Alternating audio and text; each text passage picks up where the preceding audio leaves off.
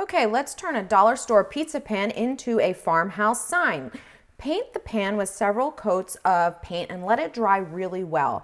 Then use your cutting machine, whether that's a Silhouette Cameo, a Cricut, a Scan and Cut, to cut the vinyl. This design is from the So FONTSY Farmhouse Decor Bundle, and you can see that after we fully weed the design, then we will use transfer tape to pick up that design and place it on the bottom half of the pizza pan. So you want to make sure that your pan's really dry before you put the vinyl on there, and then just peel off the transfer tape and the hard part's done. Now it's time to decorate. You can use any kind of, fake flowers, or in this case we use some rope to give it that farmhouse feel. Use a hot glue gun and you're all done. You can grab this design and a whole lot more in the Farmhouse Decor Bundle on So FONTSY, available for a limited time.